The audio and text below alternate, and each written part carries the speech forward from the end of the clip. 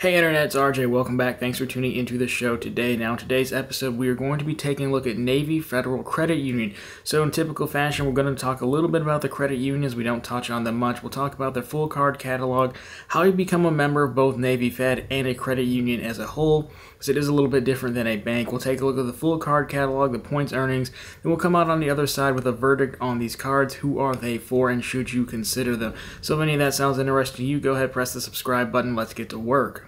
Okay, so first things first, let's play a little Did You Know about Navy Federal Credit Union. So they're headquartered in Virginia. They are incorporated way back when on January 17th, 1933, originally as the Navy Department Employees Credit Union, and obviously over the years they've since grown and expanded to be more inclusive than just the Navy. And as of the time of recording, Navy Fed is the largest natural membership credit union in the United States by assets and by memberships.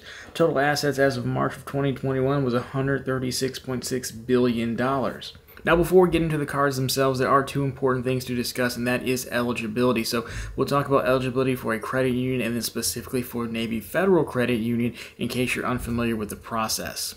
So first up with credit unions, it does work a little bit differently than banks. With banks, really you could get a checking, savings product, home loan, mortgage, whatever you wanted, credit card without any actual affiliation to them to start. With a credit union, they do like you to become a member first. So what becoming a member means is normally you've got to put in an application like normal, and then you'll end up usually with a share of the credit union, about $5, and that's like a $5 deposit has to remain on deposit at all times, and that is what's known as your membership share. That's how you become a member. So once you've done this, then you'd be eligible to apply for all these credit cards that we're going to talk about. So for a quick example here, you can see GTE Financial, which is a credit union that I'm a part of. Long story, bank account bonus hunting adventure. Anyways, if you go down to the last account, you can see that member owner share, and that is $5.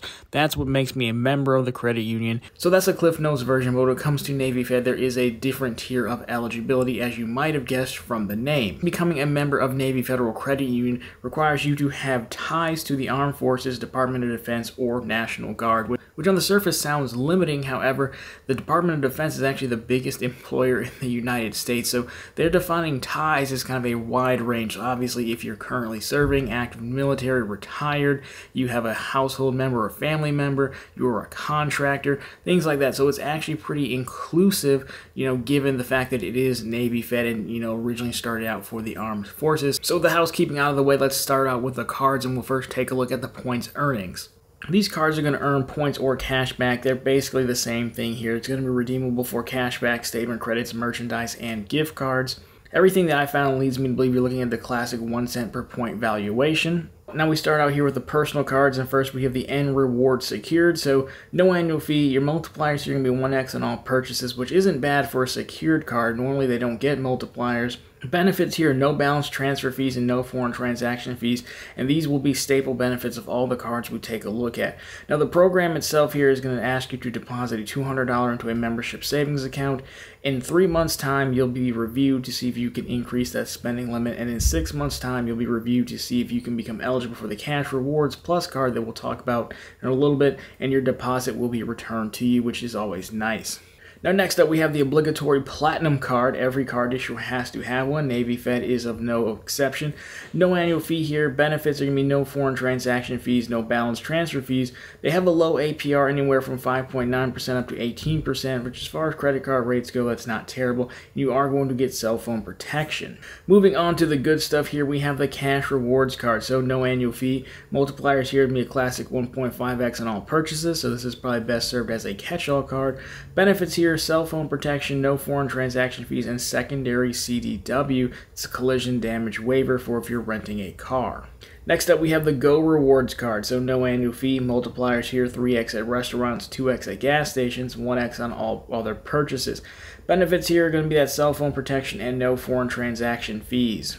Moving on to the More Rewards card. Here, this is an American Express issued card, and there is no annual fee. Multipliers here are going to be 3x on restaurants and food delivery services, 3x on supermarkets, 3x at gas and transit, and 1x on all their purchases.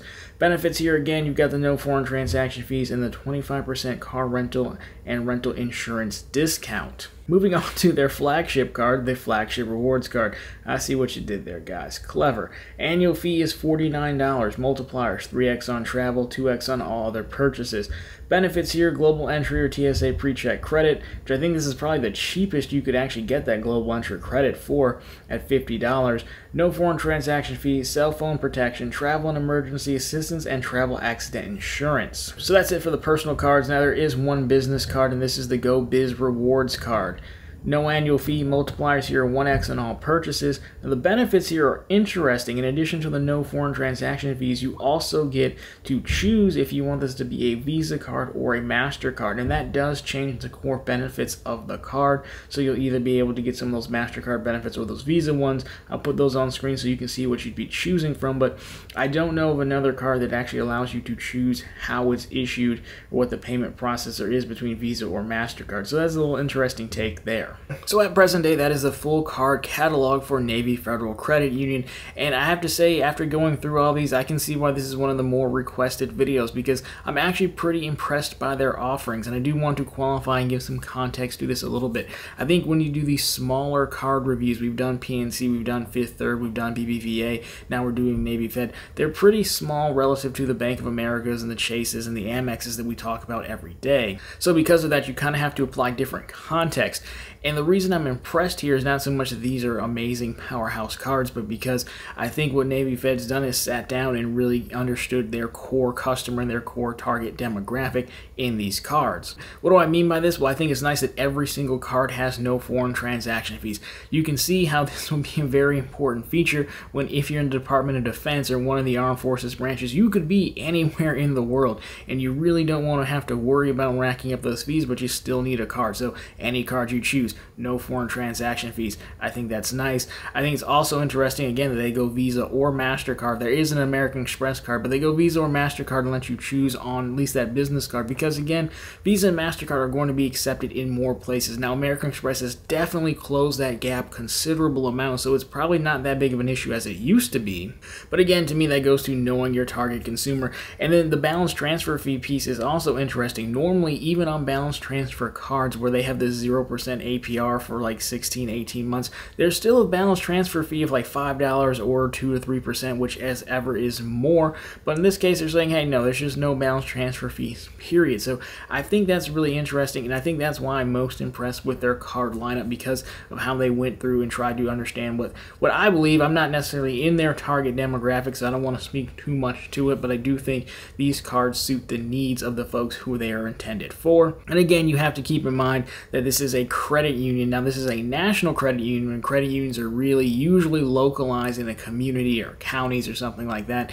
So this is a larger credit union, but for a larger credit union still, these are pretty competitive cards. And again, taking a look at the full card lineup, you can quickly identify how you can build a decent setup if you never wanted to leave that Navy Fed ecosystem. Their cash rewards card, the 1.5, is a solid catch-all card. Same with the Go rewards card, a lot of 3x multipliers there. And then the Amex version of that too, the rewards card that they have, the more rewards, I think that's also pretty solid. There's a lot of 3x multipliers there for everyday categories, and in fact, to me, that card reminds me of the City Premier card, which I'm a big fan of, except City Premier is $95 and this one is no annual fee. And it always helps that these cards all have a sign-up bonus or some sort. Now, no, they're not going to set records, but again, that's not really the point here. So I think we can sum this one up by saying best that Navy Fed, on the outside looking in, has taken their target demographic and that customer journey into effect. I think if you're part of this ecosystem, part of this credit union, then I would have no issue recommending some of these cards for you. Now, of course, we all know, yes, there are much more competitive cards outside of the walls of this credit union, but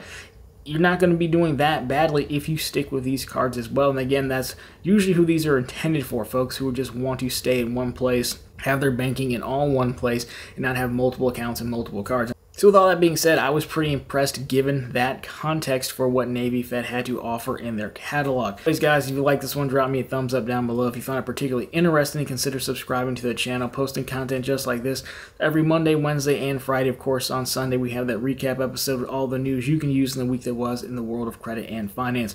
My question for you guys is, especially if you are a member of Navy Fed or eligible to be a member and get some of these cards, let me know your opinion on there. Again, I'm not necessarily in the target target demographic, but I do want to hear your opinions on there. How on point was I? What do you think about the cards, all that, and the rest of it? Anyways, guys, that's going to do it for this one. As always, thank you so much for watching, and I'll talk to you in the next one.